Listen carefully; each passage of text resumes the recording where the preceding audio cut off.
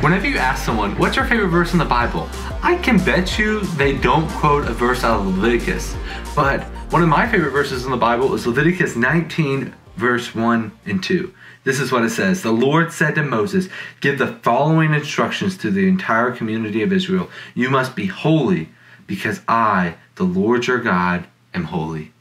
Welcome back, guys, to day 52 of our Reading the Bible Chronologically in the Year journey. I'm happy to have you. If you didn't know, right now I'm reading through the whole book of the Bible chronologically, and I'm inviting you to go on that journey with me. So let's hop into these few chapters of scripture that we get in Leviticus. I love the first verses of chapter 19 because it encourages me to live as God wants me to live. He sets this perfect, awesome standard that we should spend our whole life aspiring to achieve.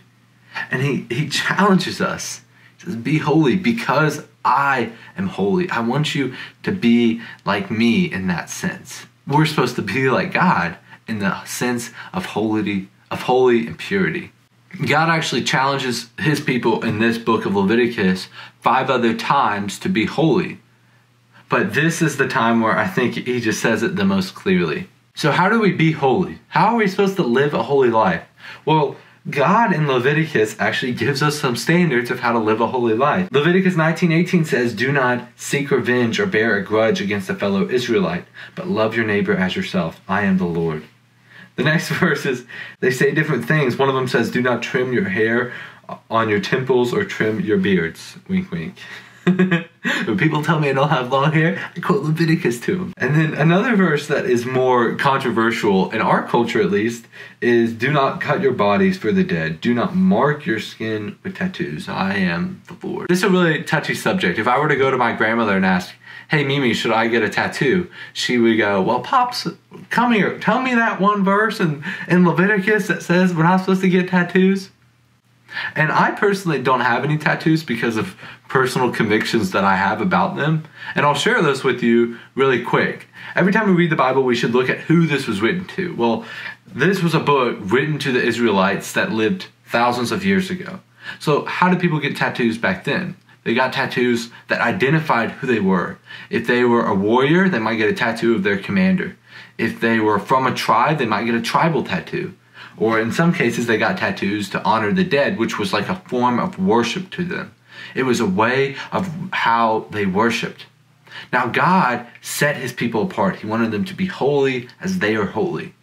So when he formed creation, he made people set apart or holy in his own image. We look distinctly and act distinctly different than anything else in creation. We have consciousness, intelligence, like nothing else that has ever been created. So God didn't want something that was supposed to resemble him to have things be put on it. Now, with that being said, we are not held to Levitical law. This is what Paul says. Romans 6:14 says this, for sin shall no longer be your master, but you are not under the law, but under grace. So we as Christians are not held under the law. We have been set free through grace, so we don't have to obey the law. This is why we're able to eat things like pork, according to New Testament teaching. Romans 7:7 tells this, well then, am I suggesting that God's law is sinful? Of course not. In fact, it is the law that showed me my sin. I would never have known that coveting is wrong if the law had not said you must not covet. So the law teaches us principles of how to follow God. However, we're not held to the requirements that it sets forth. It's kind of a gray area that I'm still studying for myself and hoping to understand more. Tattoos for me are a personal conviction thing. That's why I don't have them. I've also, if you've thought about becoming a missionary as I'm praying through right now, then if you go to certain parts of the world, here in America, most people don't really care about tattoos that are especially younger. There's an older generation that looks poorly on them. So if you're planning on witnessing to them, Paul says, I'll become all things for all people so that some might be saved. So that certain areas in the world, they don't look good on tattoos. So why would I tattoo my body to make them stumble? Or if I was going to go witness to older people that have a bad view of tattoos, why would I get tattoos to make them stumble? But that again is a conviction for myself, and I won't hold that to another person. So Leviticus is a lot of one-liners. And a lot of the time it says, do not do this, or do not do this, or you need to do this, and it's kind of one sentence at a time. So when going through this, I always look for things that stick out to me and what I'm thinking. And something that's been on my heart a lot recently is the topic of abortion. And I really think it's a defining characteristic of a nation, of whether or not they allow abortions and to the extent that they go.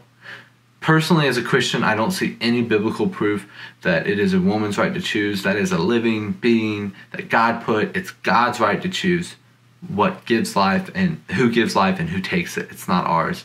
David says that God knit him together in his mother's womb, and he numbered the days of his life. And all the days ordained before him were written in God's book before one of them came to be.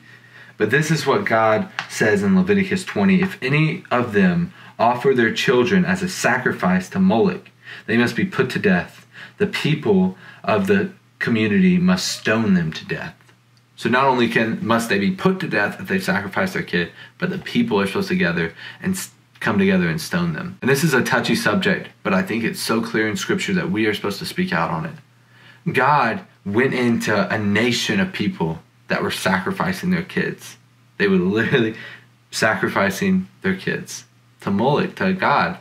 And then later on, there's other child sacrifice that happens to the Bible, and even the Israelites begin to do it one day. And what does God do to nations that sacrifice their own kids? He destroys them. He destroys those nations. And here in the U.S., child sacrifice runs rampant, and it's called abortion. And it's really happening. And when I see God turn on nations, it's when they destroy their kids, when they sacrifice their kids. Not even in these people's mind, it was twisted. This is how I'm worshiping my God. But we sacrifice our kids to the God of abortion, to the God of fear, to the God of anxiety, to the God of I can't do this. It's all about something on them the majority of the time.